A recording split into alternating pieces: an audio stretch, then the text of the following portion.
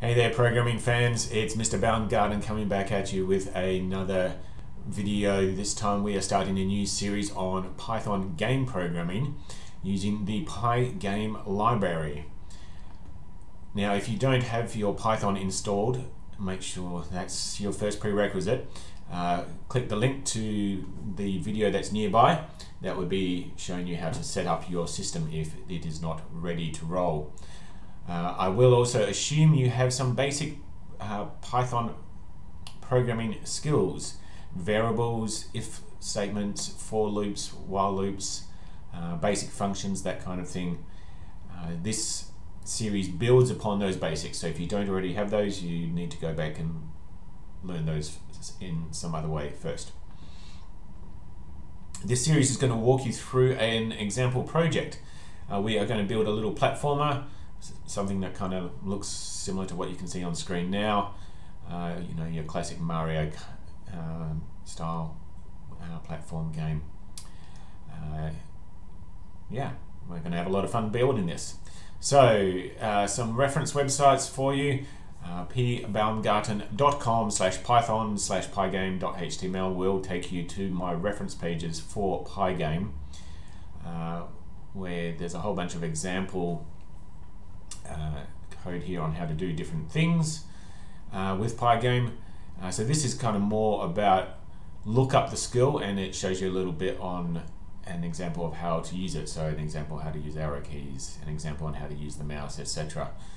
So a different approach to what I'm going to take with this series of videos, where we will begin with a particular project in mind and work our way through it.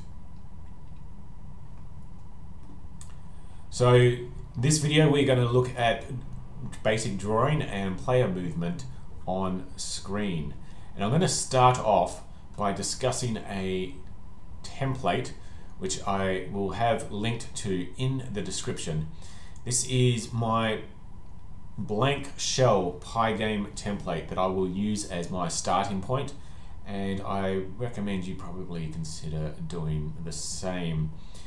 It has been developed over the years of having been teaching Pygame to middle schoolers and high schoolers for quite a number of years. This is the structure that seems to work best in terms of organizing all the different elements of the game and allowing it to build and grow into what projects my students have in mind to build. So when the game starts, we start off by declaring a width and a height variable for our screen. We initialize the Pygame graphics system. We initialize the Pygame sound system. We create a window that we are going to be drawing everything in. We create our clock, and then we run our first scene. So the way that I've structured it is each scene gets its own function. And then when that's, in this case, when that scene finishes, we get Pygame quit. So within the scene, so this scene is main, we've just got the one scene happening here. The scene contains your game loop, and that will run at 25 frames per second. These two lines of code here, your Pygame display update and your clock tick, must always be the last two lines inside your while loop, your game loop. First thing you're probably going to have inside your loop, not always, but most of the time, will be something that clears your screen, gets rid of whatever you drew last clock tick, and blanks out your screen so that you can draw everything fresh. Then you're going to process your events.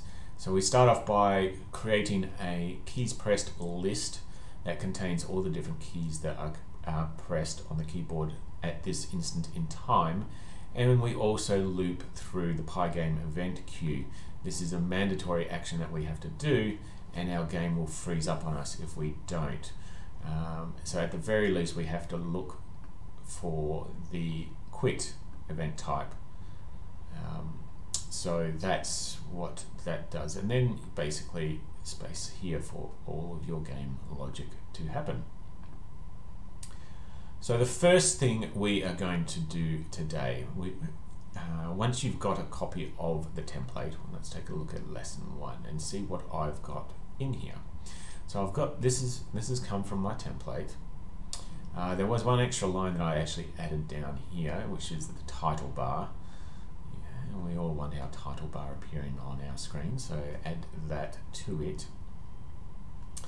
And I'm just going to tell it to run main instead of main 2. So you can see here I've got 2 different scenes built, and it really is as easy as just creating a separate function for each, and copy one function, paste it into another, rename it, and then tweak it for however you want your second scene to look.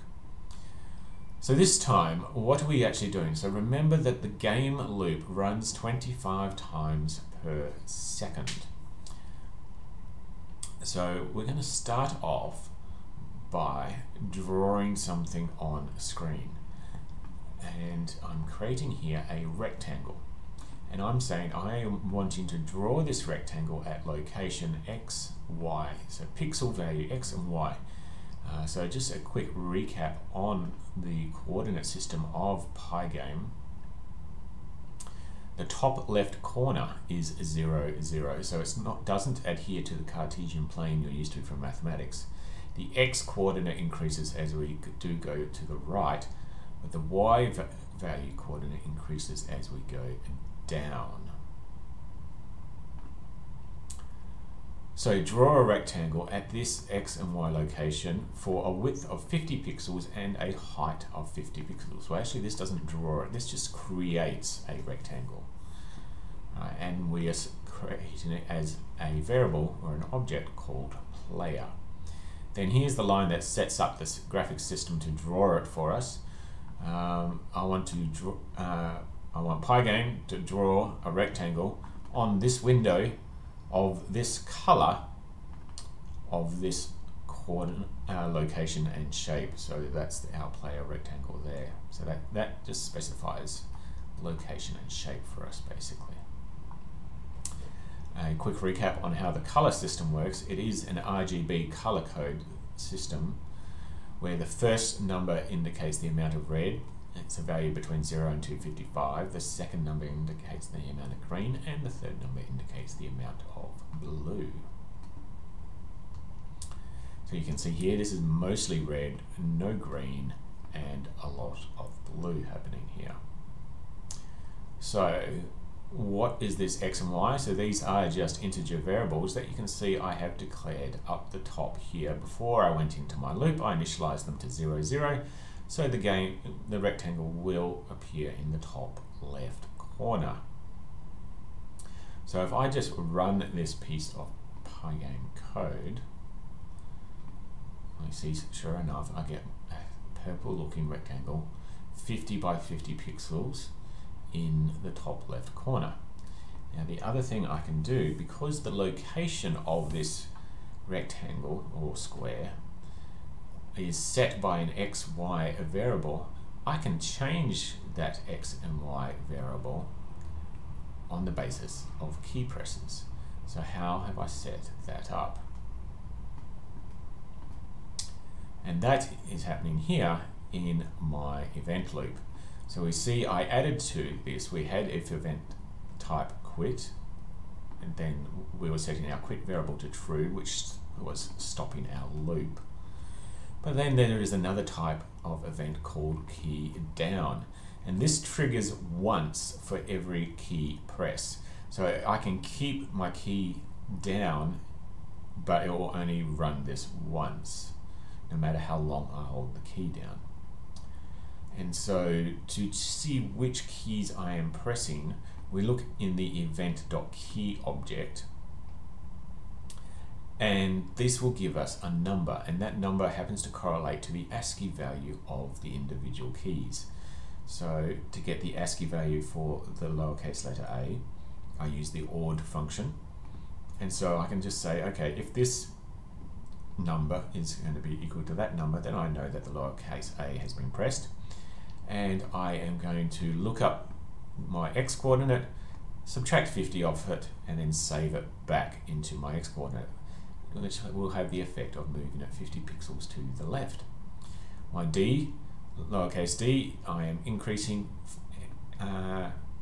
X by 50, saving it back, so it has the effect of moving my X coordinate 50 pixels to the right.